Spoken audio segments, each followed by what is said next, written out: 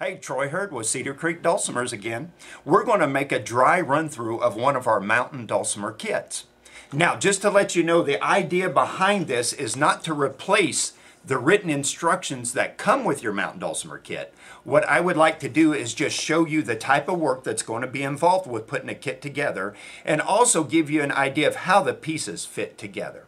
So let's get started. Well, the first thing we want to do is sand our headpiece. Get those saw marks off of there where we've cut it with the bandsaw. Now, of course, you can sand by hand, matter of fact, you can do the whole kit just completely by hand. But if you do have a couple power tools, it'll save you a little time in your building. One thing that's really helpful on this is just these inexpensive little drum head sanders that you can put into your drill bit. And for this areas, that works really good because it allows you to get into all those curves nice and easily. So that's one way you can speed up your sanding. So after we got our headpiece sanded, we're going to glue our sides into the slots that are in the headpiece. Now, on the hourglass shaped kits like the Cedar Creek and the Walnut Classic, the 6-string and the Banjo Dulcimer, any of the kits where the sides have to be boiled and steam bit to shape, we've already done that. Matter of fact, anything that requires a jig we've taken care of. Like even the tailpiece, it requires a jig to attach the tailpiece, so we've already done that for you. So after we've sanded our headpiece, we got those slots. We're going to glue the sides into those slots. And any good old woodworker's glue, Elmer's, Carpenter's, Franklin's Type Bond, just whatever woodworker type glue that you're familiar with. Now, before the glue sets up and dries in these little slots, we got two of these little wedges. We're going to put glue on the smooth side of the wedge, and we're going to shove it into each one of those corners nice and tight. And those are permanent. What we're doing is we're reinforcing our angles, and we're also pushing those sides up nice and tight so there's no gap showing. So you're going to have one on each one of your side pieces in that wedged into that corner. Now, after that's set and dry, you can see the basic shape is there. But just to make sure the dimensions are more exact, we got these temporary braces that put everything to the correct shape. Now, you don't glue these in. They're just going to hold the shape until your first board is attached. So the longest brace is going to let you know how wide the bottom needs to be. Now, a piece of masking tape or duct tape, just something to hold it in place. I mean, if you have a bar clamp, of course, you can slide that over the top if you like, but it's not under a whole lot of pressure, so not that necessary. Just a strip of tape will be fine. In the instructions, we even tell you how you can take and make a little nail jig out of some finishing nails if you wanted to, but when you're only doing one, that's not that big of a deal. So the longest brace across the bottom, the little brace in the middle, and the middle-sized brace up here at the top. Now, one more thing before we glue that first piece of wood. We got 4 of these little strips. You're going to glue one of them right up flush to the top of each side piece, like so. And clothespins work great for this. Just pop a clothespin every so often to hold him in place. And usually you don't have any trouble with it bending like this, you know, because it's flexible enough. But especially once you get your glue on there. But if it does break on you, don't worry about it. Just take wherever it broke from and just continue to glue on, because these have nothing to do with the tone and you don't see them. They're just for gluing surface is all that they're there for. Okay, so now we got our glue strips in place. Now, one more thing before we glue our first piece of wood on. We want to make sure that everything is level on our glue strips, you know, because we can't, even though we try to get everything nice and level, your glue strips can be sticking up a little bit or they can be down just a little bit. So we'll want to level all that off first of all. We also want to make sure that our sides are all good and level into our slots up here at the top too. Now, there's also going to be a little bit of your tail block sticking up. It's just the way we have to put it in the jig. The tail block has to be designed that way to make it fit in the jig properly. So you'll even have a little bit of excess on the one side of your tail block you'll need to sand. Now, a real simple thing you can do is you can take just a block of wood like I did here and put some sandpaper over the top of it. And then what you could do is just take and level everything down. Until you got it all nice and smooth, you know, got you a good flat even surface. Now on the tail block right there, I mean, you can sand it down with your hand block, of course, but it's going to take a little bit. There's just a little bit of a lip there, so if you did have a power sander, that'll make that go a little quicker, or you could even use wood rafts like the Stanley Sureform shaver. You can even pick these up at Walmart. And then what you could do is with your wood rasp, you could just scrape across it, and that'll knock it down a little bit quicker if you'd prefer. And then now, once everything is level, one more thing before we glue our first piece of wood. We need to cut some type of a sound hole to let the sound come out. And I'm going to get a finished dulcimer so you can see what I'm talking about. Now, in the instructions, we're going to give you the patterns for all the different sound hole designs that we do. Now, in the production shop, we use a scroll saw when we cut these out. So after you trace out your pattern, of course, we have to drill a hole and mount the scroll saw blade. We cut it out, drill another hole and mount the scroll saw blade and cut it out.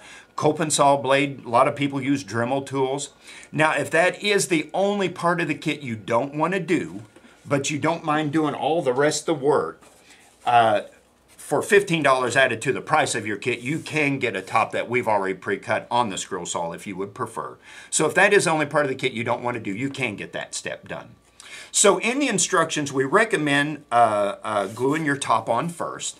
That way you can look down through to make sure that your sound holes are all lined up with your framework. So we'll line everything up, and once again, we're going to put our glue around all of our gluing surfaces. Then we're going to glue the frame to that whole piece of wood. Something heavy to hold it down. Encyclopedias, bricks, telephone books. Just make sure you're on a good flat surface so everything's level, and then just something heavy for weight. Now, once again, if a person has clamps and all, that's just fine. You can use your clamps if you prefer as well, too. Then after it's dry, once it's glued into place, those sides are going to stay once they're glued there. So now we can pop out all of our temporary braces, because once it's glued, it's going to stay to the shape.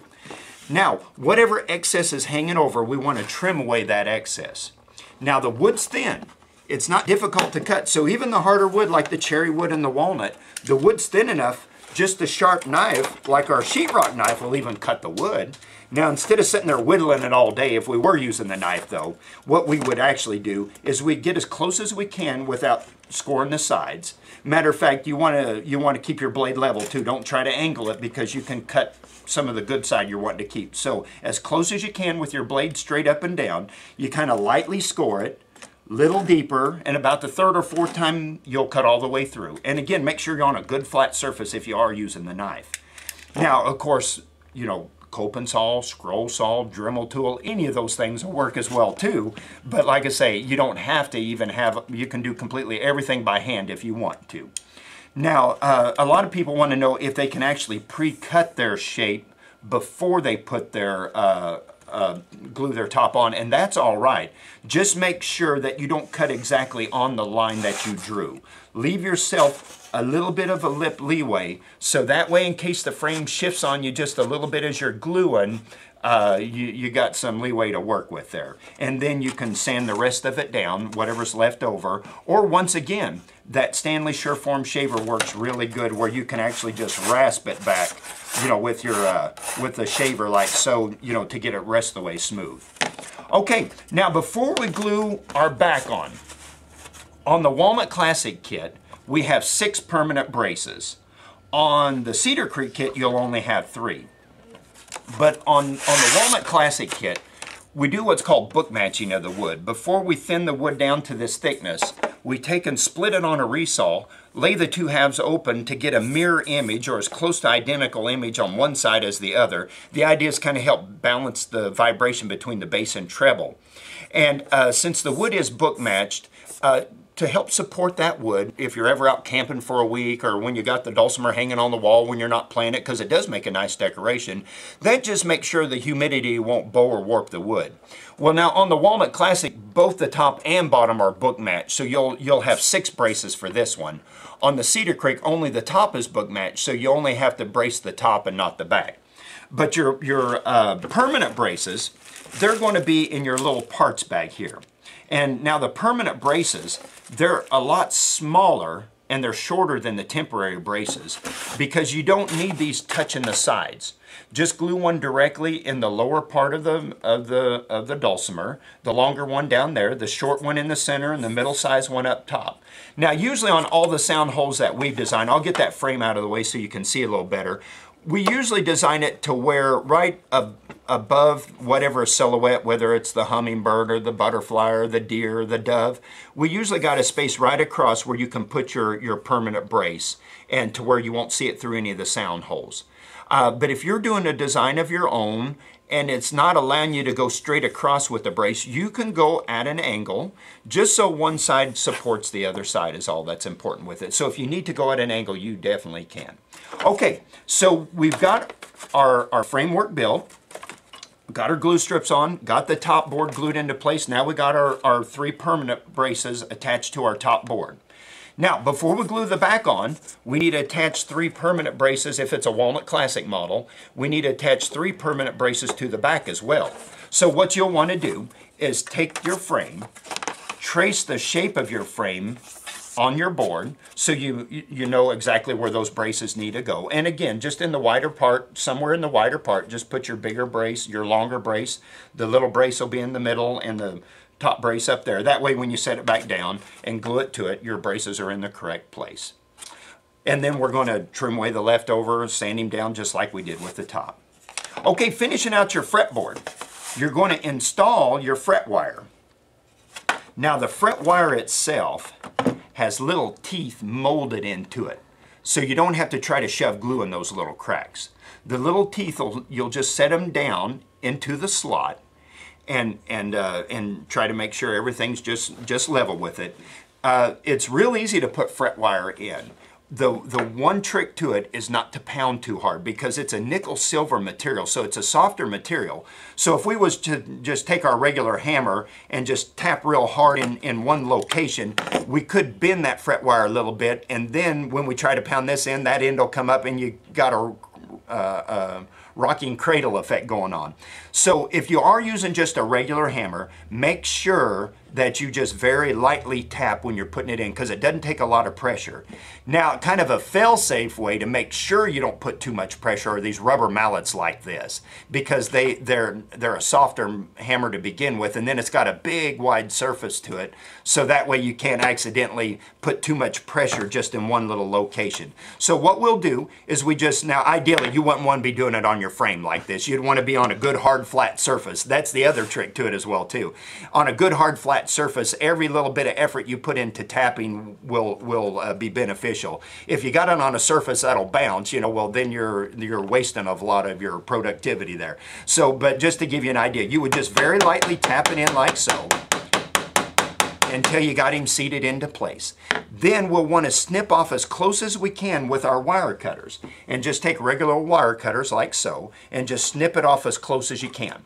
Now, obviously I don't have him seated in there because I want to pull him back out. But after you snip, it's going to leave a sharp little edge. Now, one or two things. You could either just take a flat file and just file it down individually with a flat file like so. Or if you do have a belt sander, here's another way you can save yourself a little time. After you get all the frets into position, you can just take it on a belt sander and just sand everything flush like so. Now, after I sand it flush this way, personally, I like to put a little bevel to it as well too. So after I've sanded or filed it flush, I like to come with my file at a little bit of an angle like so, and it puts a nice little bevel on the side of your fret as well too. That's just a personal preference of mine is all. Not necessary to have to do. And so now we got all of our frets in our fretboard, and now we're ready to attach our fretboard. Of course, our top board will be attached on there as well too. Matter of fact, let me grab that top board just to show you here again too. We're going to lay our top board into place. Of course, at this point, and the reason why the sides are sticking out too much because I don't have that brace in place, just to let you know. And then, of course, our sides will be trimmed at this point as well too. So we're going to take our fretboard and into our box that we've built at this point. We're going to just glue our fretboard right to the top board. And again, something heavy just to hold it in place. Encyclopedias, bricks, telephone books. If you are using a clamp, make sure that you don't put too much pressure, for example, more clamping pressure in the middle than you do the edges over here, because the middle will give. The top and the bottom have a solid block under them, so they can't give. But your middle can give. So if you are using clamping pressure to clamp your fretboard down, make sure you look down at and eye it to make sure you don't have a little under dip from putting too much pressure in the center. And that's actually where just putting something for weight works good. You know, if you use encyclopedias or a cinder block, you know for sure you're putting the same weight pressure across everything. Now up here at the top, just let me show you this. You're going to just put it flush to your headpiece up there. Of course, your top board is going to be underneath it right there, but just so you can see it a little easier, it's going to go flush to your headpiece. Now, down here at the bottom, you're going to have excess of actually everything hanging over the fretboard. I mean, over your tail block. There's going to be some of your fretboard hanging over, your top and your bottom boards are going to hang over. You even have a little bit of the sides hanging over. Whatever is left hanging over the end of your tail block, just trim everything flush and then sand it smooth, you know, so you're down smooth. Let me get you a finish still. So just cut it, trim it as close as you can, then sand everything smooth to the tail block. Then if you notice, after we cut that fretboard, instead of leaving it square, we sort of round that edge just a little bit. That way the strings have a nice curve to come over the top instead of that sharp angle, like so. Okay, then we're going to take, and now we're going to just final sand everything down. And remember, in the instructions, we're going to tell you what grits of sandpaper to use for all these different steps. Like I say, this isn't meant to replace those written instructions. It's just meant to kind of enhance them just a little bit. Okay, so now we've got our box all built. We final sanded it down. We're ready to put our finish on. Now, about 25, 27 years ago, after the fourth or fifth fiddle maker kept telling me, you need to try True Oil, you need to try True Oil, we finally decided to start trying True Oil, and we've been using it ever since. It's a gunstock finish actually is what it is, but what's nice about it is it starts off with a linseed oil base like say a Danish oil might, but they add hardening agents to it. So it doesn't just keep soaking in and soaking in and soaking in and soaking in like a Danish oil might, you know. And so the advantage with that is you can get the effect you want with very few coats. And because you want to get the look of your finish and the coverage you want with as few coats as possible, because the more finish you add, the more weight you add to the wood, and the more weight you add to the wood, the less it vibrates. And so that's why we found out why the fiddle makers, you know, like this True Oil so well, because with just 3 or 4 coats, you get, I'll bring the finish one back over again, but with just 3 or 4 coats, you get it brings out the color, makes a nice sheen to it, and so it protects the wood, brings out the grain color. Now we like to keep it with just 3 or 4 coats because it leaves you with a semi-gloss look like this. And the reason why we like that is because, like I say, it does bring out the color and the grain, but it doesn't show fingerprints every time you touch it. So you're not constantly wiping it down if the finish is too shiny. But if you want a shiny finish, you know, if you put 5, 6 coats of True Oil, and that still wouldn't be enough to hurt your tone. I mean, you can make it to where it's a real shiny finish if you'd like to. Some other things that do work well, like a spray lacquer, like they use on guitars a lot, and that's another thing that works well. Now, if you do have a finish you're familiar with, that you're a woodworker and you got a finish that's tried and true for you, you can use that as well. I had one furniture maker one time, for example, that says he finishes all of his furniture with paste wax on a buffing wheel, and that's what he does. He just buffs it with the paste wax, and that's his finish. Well, he did his Dulcimer that way, brought it in. It looked basically the same as this True Oil finish, had a great tone, so there you go, you know. So if you do have a finish that you know about and works for you, go ahead and use it, of course. Okay, and then after our finish, we're going to mount all of our hardware. And let me take this headpiece back apart so we can get a closer look at it. The holes are already drilled. The tuning pegs, they have a post, and you just slide the post through the hole. Now, in the instructions, we talk about a left and a right tuning knob. And for example, what that refers to is on 2 of the tuning knobs, the post is on the left side, and on the other 2, it's on the right side. Well, obviously, you really can't get them mixed up because you see how when I try to put a left and right on the same side, how they overlap, you know. Now, all that refers to is the reason why we tell you you want the gear facing back towards your instrument. All that is when you turn the knob, that means when you turn the knob clockwise, it'll make your note go higher. You turn the knob counterclockwise, and it'll make your note go lower.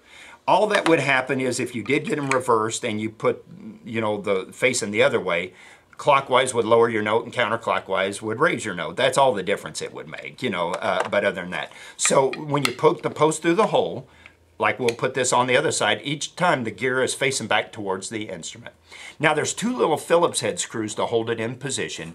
It is a good idea to pre-drill those holes. The screws will go in a little bit easier. If you don't have a drill bit the correct size, a finishing nail works great. You know, just drill you a little pilot hole with a finishing nail. All right, and then we have these little brass pins down at the bottom. Now these little nails down at the bottom, that's what you're going to tap in, and that's what you anchor your strings on when you're ready to string your dulcimer up. Now there's a little gadget called the nut and the bridge that guides your strings. Now the nut is the one up here at the top that has the little cuts into it, and that's what helps guide your strings into the tuners. And what you'll do with that is you'll have the slot, and you just set it into the slot, and you don't even have to glue it, because once your strings are on, the weight of the strings will hold it down. Now the bridge down at the other end has a little bevel sanded into the slot of it, and you don't have to make any cuts at all, just set it into position, and once again the weight of the strings will hold it in place. And the reason why I brought that up, because if you want to, you can just do like we do, where to put these pins at the bottom. You can just sort of eye it, you know, put one here, one there, split the difference for the center. But what we tell you in the instructions is, if for simplicity's sake, for doing your first one, if you want to make sure you're lined up exactly with these cuts, what you can do is, before you put the nut into place, you could put it down below and then just put a mark by each one of your slots, and that's where you would place your nails, so you know you're for sure lined up exactly with the grooves at the top of your dulcimer. Now, one or two things. You can do like we did on the dulcimer I just showed you, where we just had 3 pins. Since the first 2 are so close together, you can put both of them on the same pin, because by the time you come over the top, you got plenty of time to slide them apart. And Chaz, when he builds the instruments like this one, that's the way he likes to do it, because there's less pins down there. But everybody has their own pet peeves, what they like. We include 4 pins because we got some in the shop that like to put a separate pin for each one. And so you will have 4 of those pins in there. So you can do it like Chaz does, or you can do it to where you actually put a separate pin for each one if you want to as well too.